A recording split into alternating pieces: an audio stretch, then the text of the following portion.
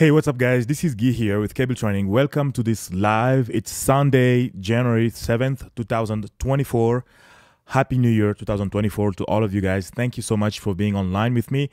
I hope everything is going well on YouTube. I am seeing my YouTube screen right now. It seems to be okay. And I can also look at Facebook. I'm online on Facebook. Thank you so much for joining. Thank you, Perstance Bemba Mihwidi. So this is me online again, live on Facebook and YouTube in English. I just did a live in French like an hour ago, so I do French and then English. So thank you for joining me here. If you like what I do, please share your video. If you are on YouTube, share it on your feed. If you are on Facebook, share it as well, and don't forget to like it, just to encourage me to keep doing more of this. And I hope you enjoy it. Thank you so much. So today we're going to talk about the new year. We're going to talk about, oh, Hervé is there. Hervé, my brother, is online. Thank you so much for watching. I am really glad that you are joining me here. So I have Sumia, Andy, and everybody on there. I really appreciate you. Thank you. So we are going to talk about 2023 for me, for myself. And I'm going to talk about 2024 and what we're going to do in 2024. When I say we, it's me and you, because this channel was created to learn together, to grow together. So there are things that I'm going to learn this new year, and we'll share all of that with you, either here on YouTube by doing tutorials or sharing my project, or I can create new courses on kbtrainings.com, which is my website where I share with you my knowledge in a structured manner. Right now, I have the CCNA 200-301, which is one of my, like my only and best course that I'm doing right now, the CCNA training. So I go from zero to engineer. You don't have to know much to start. If you can send an email or do anything on a computer, you're already good enough. You go there, you learn, and you get certified, and you can start your career. That's how I started, and that's how you can do it as well. So thank you so much. So we're going to talk about that. And then I'm going to show you my new lab that I just built. It took me a couple of days because I've been all over the place, but this is the actual lab. Let me show it to you. It's right here. Let me remove the full screen. Unfortunately, I don't have my pen here, so I can't really write on the screen. But this is what the lab looks like. I am going to talk about it a little bit. It's going to help me to learn some of the new technologies or some of the things like SD-WAN, ZTNA, SASE, all kind of stuff.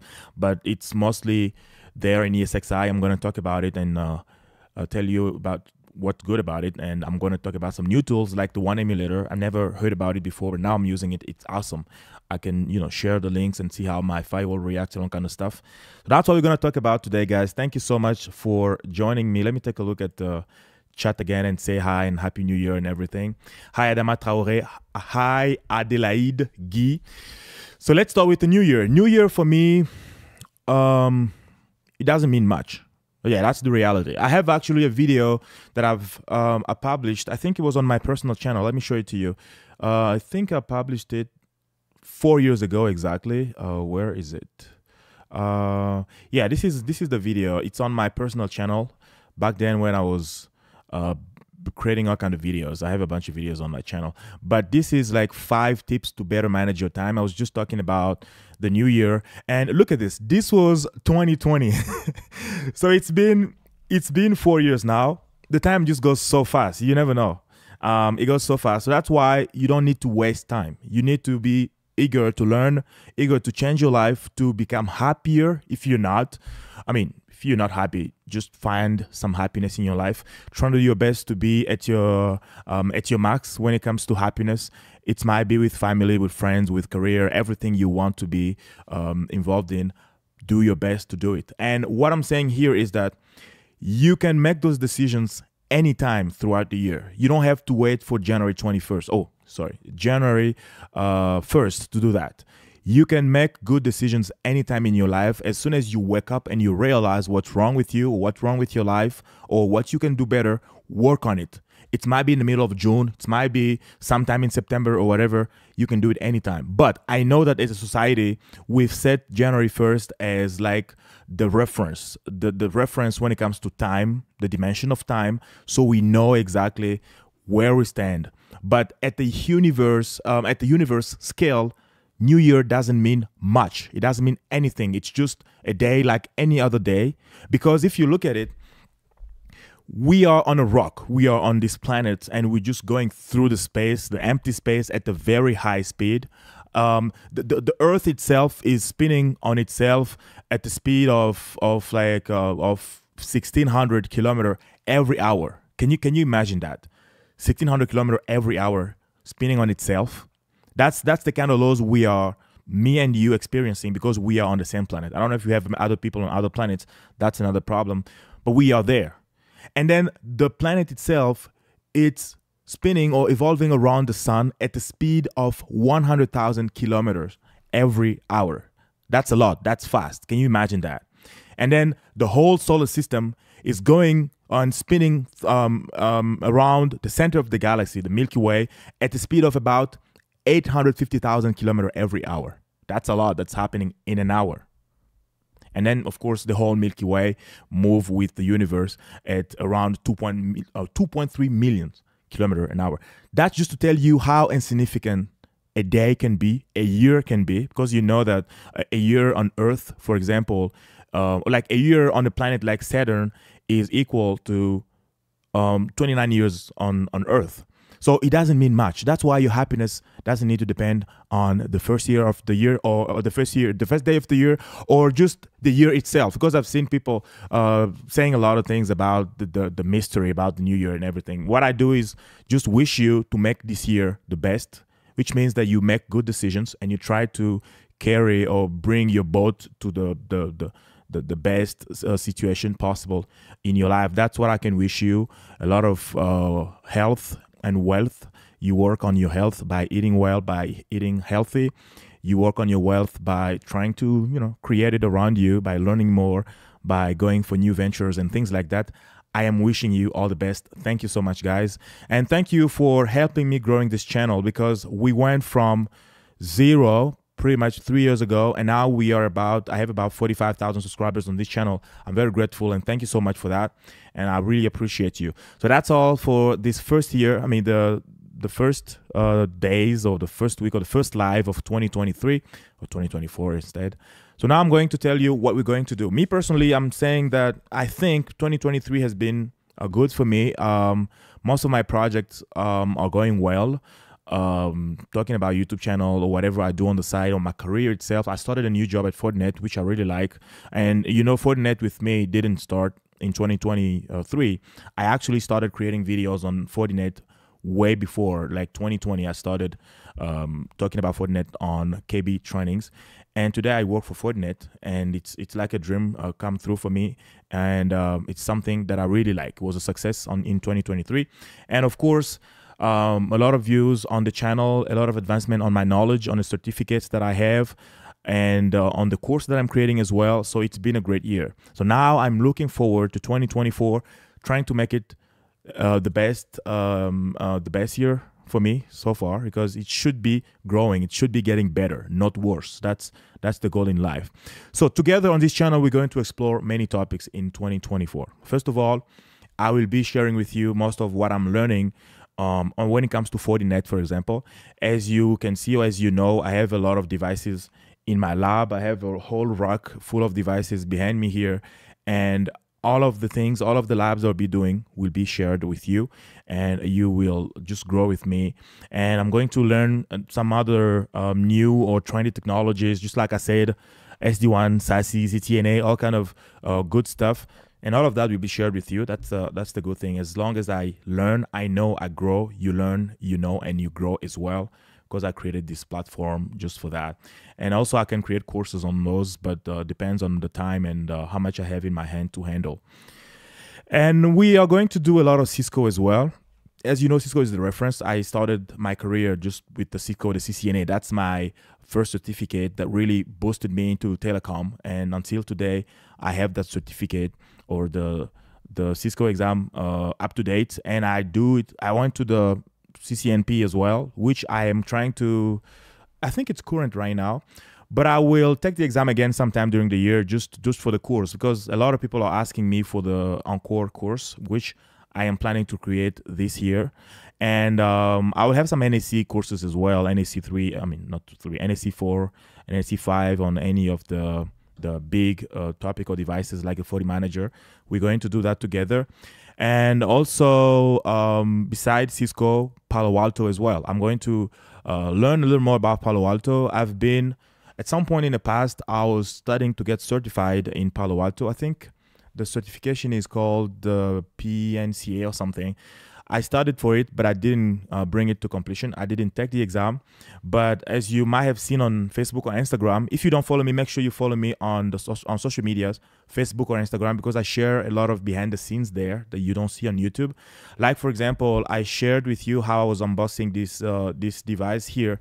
Actually, I have a second one if you're not aware. So this is a second Palo Alto 220 that I bought on eBay. I think it was about, I don't know, 50 or 90 bucks on eBay. And then there is the first one that I bought a little earlier last year, and I'm going to use them in my lab. Actually, it's going to be somewhere down here. I will put the Palo Alto, and then I have some checkpoint firewalls back there. I have the Quantum Spark 1590, and I also have the Quantum Spark 1600. Those will also be on this rack. This is where I spend most of my time trying to learn a lot of things. So go learn more, guys, and subscribe to the channel, and just be there to get all the knowledge that I'm getting as well. And also, I'm going into sales. My responsibility in the new job that I started late last year, I've been like 2 months in now, is to also be good at sales, because my background has been mostly technical. I've been in NOC environments, SOC, managed service providers, and all kind of very technical stuff. But now I'm still technical, of course, but I'm also going more into sales, into relationships, into presentations, customers, and things like that. So that's a skill that I have to learn formally, even though informally I've been good in sales. I've had my businesses on the side, you know, web hosting, web design, consulting, and a bunch of stuff, and the course that I'm selling online and you here on YouTube. But I want to be formally into corporate sales. That's why I've been recommended a lot of books, and I'm actually, let me remove this thing here, not right in front of me. So I'm actually reading some books right now. This is one of the books that I'm reading. This is Start With No. It's a book that was recommended to me for sales skill. Just how to go from a no to convincing somebody. Like, turn the no into yes. That's what the kind of things you learn. And there's this one that is Never Split the Difference. Some of you have seen this before. It's a good book. It says here, negotiating as if your life depended on it. So how to negotiate your salary, the price, the sales, whatever. This is a good book. It was, I think the guy was a former FBI negotiator. And then there is another one that I already finished. This is The Challenger Sell. It's also another sales book. Just to tell you that years go on and your knowledge should be coming along as well. You should be going into new territories. You should be learning new things. You should be acquiring new skills. That's how you grow as a person. Otherwise, you will be just turning around and not doing much of your life. Thank you so much, Eric, for the commentary. Thank you for being there and being live with me. I really appreciate that. And that's me on sales and many other things. Of course, I didn't put checkpoint in the title because I can only do 100 letters in a title, but I need to learn checkpoint and I need to learn all kind of stuff. So now I'm going to talk about the lab that I presented to you. This is a new lab that I built in ESXi. And of course, I've made a video on this channel showing you how I installed ESXi 8.0 on my desktop that I have back there. It's an old desktop. I mean, not so old, because I built it in 2021, I think, with an i7 Intel CPU with 96 gigabytes of RAM. That's something I should recommend to anybody. If you want to learn more, if you want to practice a lot, today is the best era ever to live, because you don't have to buy all of this. You don't have to have the devices physically. You can have virtual machines on a computer, on your laptop. And today, laptop can go as up as 64 or 128 gigabyte. Like my MacBook I have here, this one has 64 gig, even though it's an M1, it's Apple Silicon. I can't do very much. I mean, I can do something, but I like Intel more when it comes to VMs. So I have 64 gig here, which means that I can build virtual machines and I can work anywhere I am with a laptop, or I can do a remote connection. Like I was in vacation in Canada for a couple of days, where I bought this stuff actually. This was my gift, a gift from my uncle. So I just put it here so you can can be proud of me. But yeah, I spent some good time there. So on my way back to the US, I was in a 4-hour flight, and I had some good internet connection. I paid like I don't know, was it $20, $15 for it?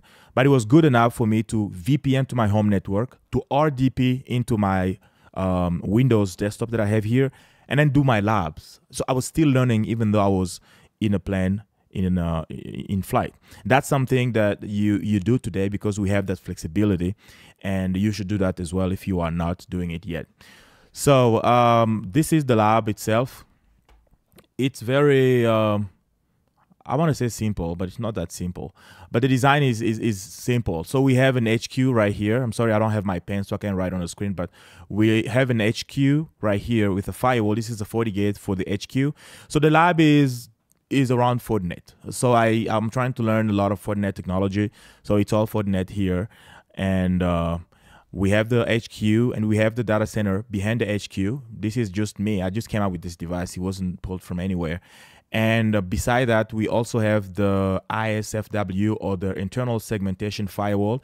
This is how you design an enterprise network these days, because mostly in the past, it was more about blocking the traffic from outside to come inside your network. But today, as the threat landscape evolves, we know that some threats can also be inside your network. So you need to know how to check how to control your devices from the inside. That's why we have all the XDR stuff, EDR, MDR, all kind of stuff, or NDR. It helps you just protect your network from the inside. So here we have this firewall here just to segment the network internally. And actually, I read something this morning. This is a mistake I made on this topology here. So this firewall is supposed to be in transparent mode. Right now, it's in NAT mode. As you can see, we have a network here that is different from the internal or the LAN network. So I'll work on that later on. But I have this, and really soon I'm going to be in this Windows computer and show you how I can trace route and go to the outside. So we have that, and then down here, as I said, we have the data center. Inside we have a FortiManager and a FortiAnalyzer. It's also integrated to the whole design. And how do I go back to this thing? Let's see.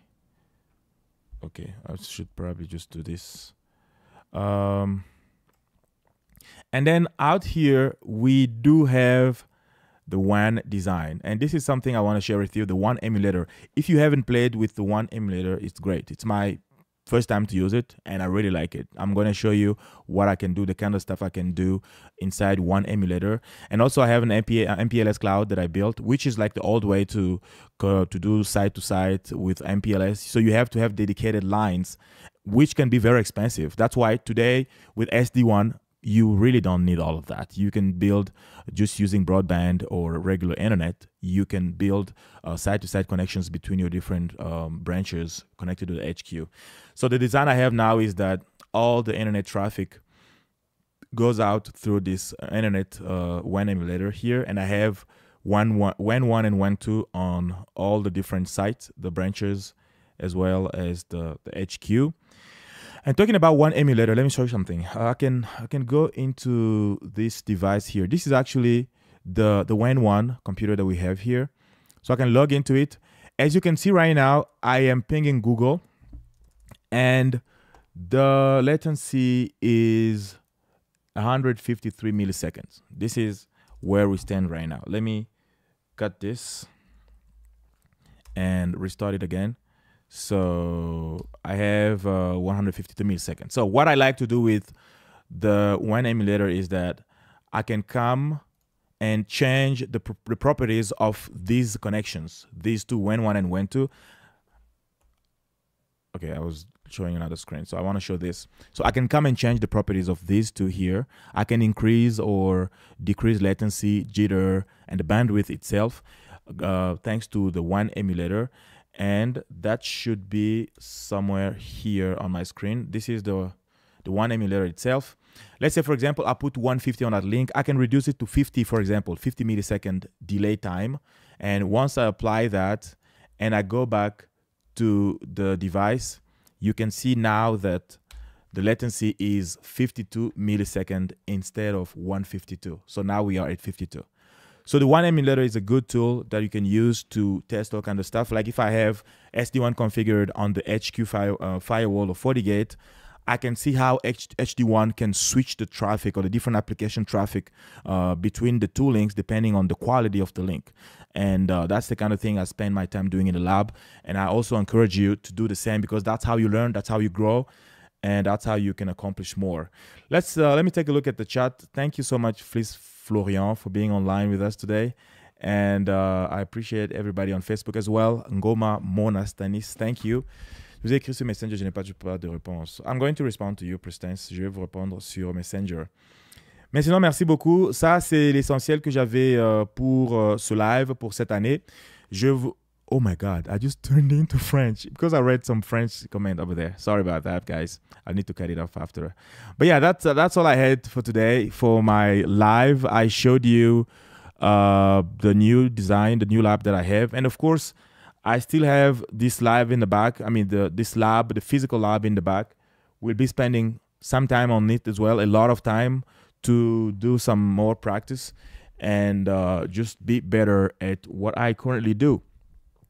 And if you have any questions, you can just leave it in a comment. I'll be able to respond to you. But that's mainly my 2023, how it was, and 2024, how it's been going. So I've been very motivated since the beginning of the year, spending a lot of time in the lab. The lab that I just showed you, I spent about, I don't know, 2 or 3 days, because I've been doing other things as well. But 2 or 3 days to get it to work properly and get everything configured normally, and all of that will be explained. So I'll be making videos and tutorials on all those technologies. All right, guys, I think that's all for today. We're going to keep it short, and I am going to wish you, again, all the best for this new year. Make it the best, because you have the power to make it the best. Of course, you don't control 100% of whatever is happening to you in your life, but you have 80% where you can control, make better decisions, meet new people, get new skills, try to always be the best version of yourself every single day. You don't have to wait for January 1st. But that's the work you should do every single day, just to be where you deserve to be, depending on the quality of work you put into yourself. Thank you so much. Maybe I'm too late for that live. Thank for the information you shared. I'm new in Fortinet, and your video helped a lot. Yes, I actually didn't show you my ESXi. I can show you the ESXi environment right here. I was actually showing to the people in the French live, because I have way more questions in French. Like, my French people are very active. So I did literally an hour, and it was still not enough because I was receiving a lot of questions. But in English, it's kind of, it's fine, because I know there's a lot of content already in English doing whatever I currently do. So this is a Palo Alto VM that I found online, which is a pain, because I was having a hard time finding a VM for Palo Alto. Fortinet makes it kind of easy. You just need to have an account, and you go on their website, you can download the VM and use it, even if you don't have a license, which you should if you are working for a Fortinet client or a Fortinet partner. You should be able to request like a test or evaluation license for you to use, but you can also use without a license. But for Palo Alto, it was kind of tough to get the VM downloaded. I had to create an account and then submit a request. And then the request, I don't know if it's been approved or not. I haven't checked my email yet, but they were supposed to approve the request before me having access to the VM. But I was able to go through the internet and find and do some research. I found this version 9.0 of PanOS that I have installed here. But in general, this is my lab VM. I have 32 VMs right here. If I can sort by CPU usage, you can see which ones are up. This FortiGate here is taking a lot of CPU. I went in to see what's going on, because the other ones, as you can see, they stay below 1 gigahertz, but this one is at 7.3. I need to investigate to see what's going on. And I also have Secure CRT. This is where I connect to all the devices, and they're already organized, and I have direct access to them. And so again, I have the WAN emulator that I told you about is right here, and you can download it online. Just search for download WAN emulator. This is the name. Let me show you. Let me zoom in a little bit. This is WAN emulator. You can download it, and it's a very useful tool. And I have the FortiManager right here. I have the FortiAnalyzer. I have the Windows computer that I was logged in. I have an Ubuntu computer. I have a lot of Windows, actually. I can place them anywhere behind a firewall or behind a certain network. And I also have a lot of port groups that I created to simulate all those different networks. So they are right here. If you want me to go deep into how I created the design and how it works on ESXi, I'll be glad to do that for you, because it's something that you should be able to replicate and work on to acquire more skills and do a bunch of things. Another question about working remotely, like network and network security administrator. What is the question? I plan to be certified in CCNA and NAC4. Do I have a chance in Europe and other countries to get a job? I don't know where you're located, but it depends on what you put out there. I've seen people. I have a friend who was back in the Congo. He got hired by a company in Canada. Right now, he's living in Canada since like April. So there is a lot out there. There is need for people for cybersecurity or for IT or security network professionals.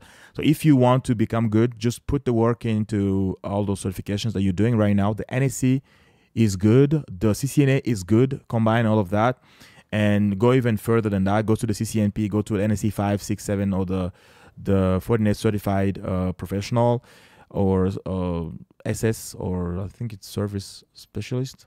Yeah. That's good. Do your best at your level. And if you want to apply for other companies in Europe, try it. I've seen people being hired in the US from Europe. I know a friend who came from France and he's working now in the US for a tech company as well. So there's a lot of need. Just work on the skills and be the best you can be. And try it out and see how it works. I can't guarantee anything, but all I know is that if you're good, you're going to be useful to somebody somewhere, and it can be a big deal. What else? What other questions do I have? Also, the impact of the CCNA. The impact is huge. Like, the CCNA is the cert that helped me to start my career, and I owe it to the CCNA because it's a reference in the workforce right now. If you have the CCNA, it assumed that you can also do many other vendors, which is true because the CCNA is very, very deep in the process of the learning process itself and the kind of topics that are covered. It's a good exam. And then when you get to the security side, cybersecurity, you get to Fortinet, which is the leader when it comes to cybersecurity for enterprise and businesses. The NAC4 is a good exam to have or to know. I discovered Fortinet when I was working for a managed service provider because a lot of clients or a lot of locations or a lot of big corporate use Fortinet. So it's a good way to get into cybersecurity. And then you can extend to go to the others, like Palo Alto and Checkpoint, all the other ones. The more you know, the better you are, and the easier your work or this job is going to be. What else do I have to show you here? I think that's it. If there's no more questions, we are good for this Sunday. For this new year, if you noticed, at the end of last year, I went live pretty much every week, around November and December. So for this year, I'll do my best to also go live every Sunday, and I can even go live during the week, just to bring you in my lab, of course, as always, and share with you all kind of stuff I do personally, because that's how I grow, and I want you to grow together with me. And if you like that, don't forget to like the video on YouTube, subscribe to the channel if you haven't, and also follow me on Facebook, Instagram, and Twitter. That's all for today, guys. Thank you so much for watching. We've been online for about 30 minutes, and I think that should be enough. I'll see you in the next video. Take care, and bye.